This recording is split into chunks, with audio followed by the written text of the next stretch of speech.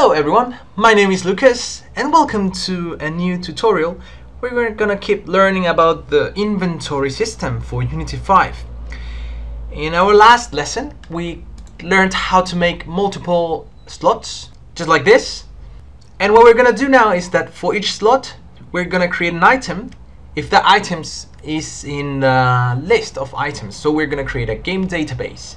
So let's get started with this. We're gonna open our inventory controller, our item controller, and we're gonna make a new script called GameDB. Before we continue, I want to say thank you to IOSoraOI. You left the following comment. Could you change MonoDevelop's color scheme, please? The blue on blue makes it difficult to read. And I reply with yes, so now I'm gonna do that. So guys, if you don't know how to change the color of your MonoDevelop, it's really simple. Just go to Tools, Options, and here down in Text Editor, there is a tab called Syntax Highlighting. Go and choose the one you like. In this case, IOSoraOI asked us for you to use Monokai. So let's try that. Ooh, it's quite nice. So again, thank you IOSoraOI. Please keep leaving comments, and it really helps us and motivates me to keep making videos. So first of all, let's go to items, the item class, and we're gonna make some public variables. The first public variable we're gonna make is a string called name. The second one is a enum. I'm gonna call it type, and it will have equip, consumables, and miscellaneous as the types. And I'm gonna make another public type, and I'm gonna call it type with a small t. Public sprite, and this is the image that our item will have. So here we see a sword. Yes, that sword there. That's the sprite. So you see here in the image component, we have the source image. So we're gonna use different image for different items. And let's proceed to start making our game database. So first of all, we want to make a list of items. This list is going to be static, so public, static, and then a list. To make use of list, to use list in Unity, we have to add a library called system.collections.generic. This will allow us to use dictionaries and lists. So now we're going to make a public static list, and the type for this list is item. Yes sir. And we're gonna call it item list. But before we go to the start function, we want to declare this items list as a new list of type. Hey, sorry, here we don't need that. New list of type item and the parentheses. Yes, that's how you initialize and declare a list. So next in the start function is where we're gonna add the items for our list. So I'm gonna make a comment here. I'm gonna call this item creation. So let me clarify something before we continue.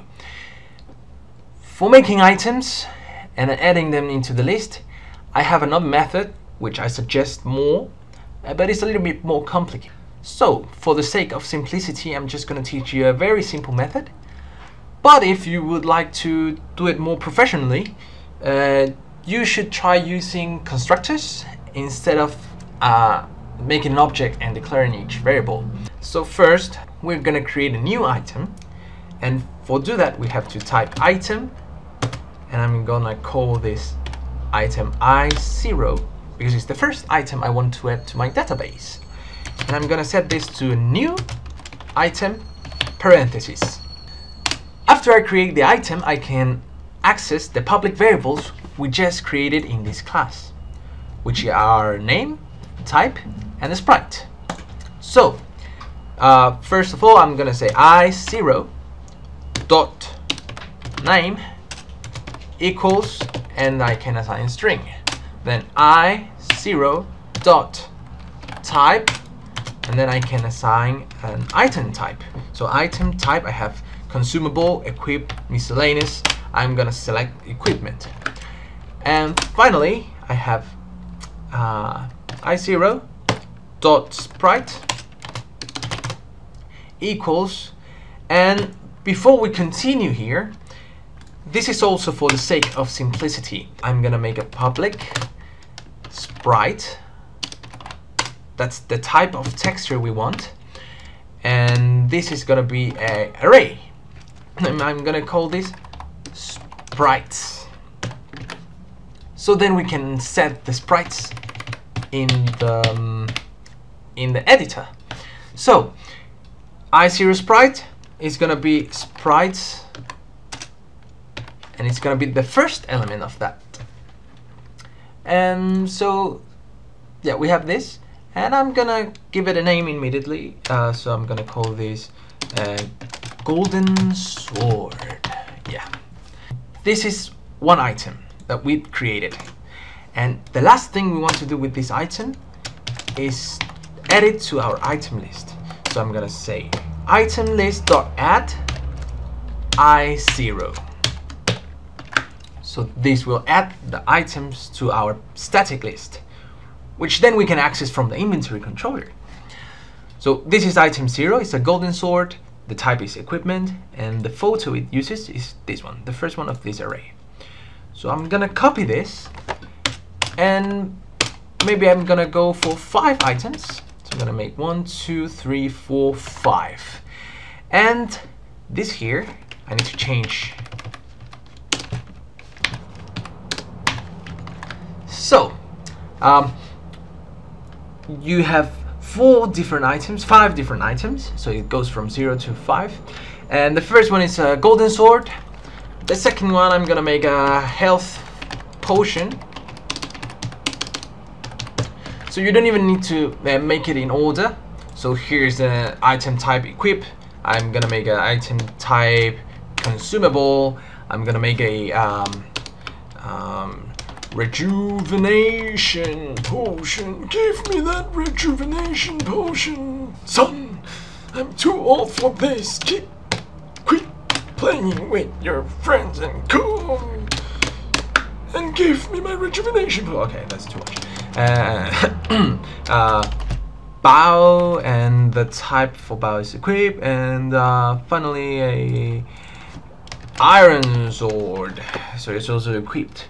And this is 1, 2, 3, and 4.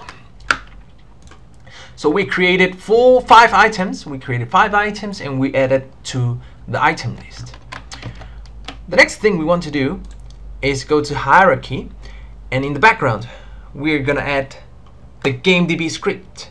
So just drag that into the background, and you'll realize that the sprites here, it gives us a size. So I want to make a size of 5, so I will have a different sprite for each of my items. And the first one is a golden sword.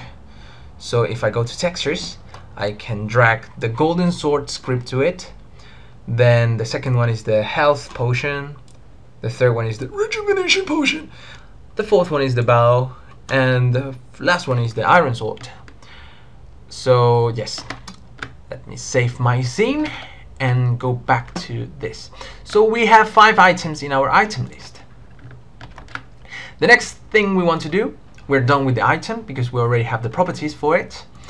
The next thing we want to do here is create the item. So we're gonna use the item prefab, and just as we created the slot, we're gonna use the same method to create the item. But before that, we have to check, does the slot number less or equals to the size of our item list. So to do that, we need to use the x and the y in a formula that will allow us to get the exact number on the slot we are. Let me do the formula. I'm gonna say if and this formula is very simple. We have four columns. So here the x is 1, 2, 3, 4. And that's true as well for the number of slots. So here is 1, 2, 3, 4. In the second one, the x is 1, 2, 3, 4. And the y is 2 all the time. Here the y is always 1. So here's 5, 6, 7, 8. So if you realized, each y will count as 4. But we want to start that y as 0. So we're going to say that the number of the slot we're in, x plus y minus 1, because in the first row y is 1, but we don't add 4 that time. We just start using y from the second row. And this is times 4. So the value of y minus 1 times 4 plus the x will give us the number 1, 2, 3, 4, 5, 6, 7, 8, 9, until 24. If that, my friends, if this value right here is less or equals than, yes, gamedb.itemlist.count. So we want to make sure we don't go over the number of items we have in the list. Otherwise we have an out of boundaries exception or error. If this is true, we're going to create an item. We're going to make that item a child of this slot, and we're going to set the position to 0, and we're going to take these properties and assign them to these properties, which are in the component of the item prefab. So the first thing we do is copy this here and change this slot for item, and here this. Whoa, what happened? Oh my god, my computer is crazy. Okay, item and item prefab. The second thing is make the item a child of the slot. Right? The third thing is that we're going to get the component of that item. Which component? Rect transform. And we're going to set the anchored position to a vector 3.0. That's the third thing. And then the fourth thing is that we're going to make a item I. That's an script. Is a component. We're gonna say this I is equals to item.getComponent item. So we have the properties of the item that we can assign. The next thing is for the I, we have different properties. The first one is the name. So we're gonna set that name equal to, here we have the, we're gonna set that name equal to game database.itemList, and we are going to get this formula here because this is telling us which number, which slot, which item we want to get. So just get the name, and then we're gonna copy this a few times. So we're gonna do the same for the type, and here type. We need to do the same thing for the sprite, and here we use the sprite. Let me item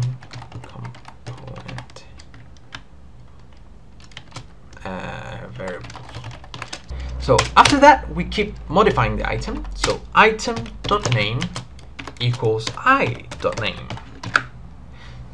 This name here is not the same as this one. This one here is the item that we want to have here.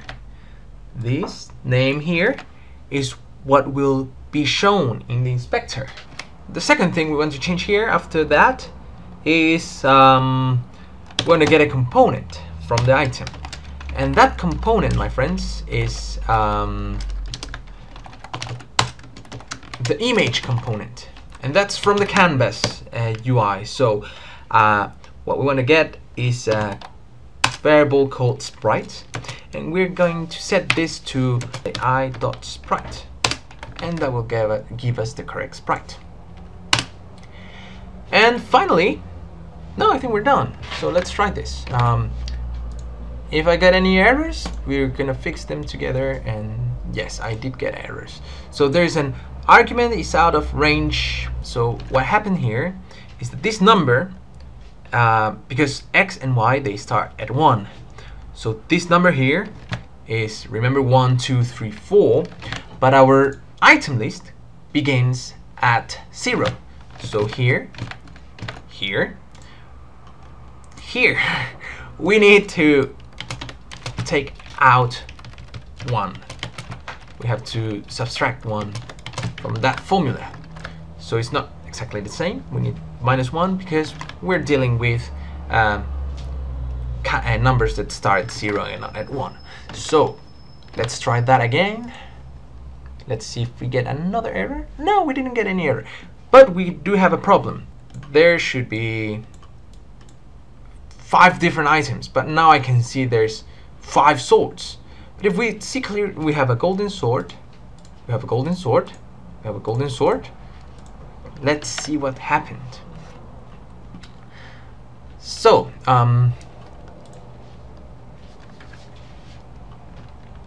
our list, oh yes, I can see the problem.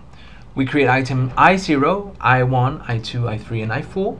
But what the item we add to the list 5 different times was always this item, the first item.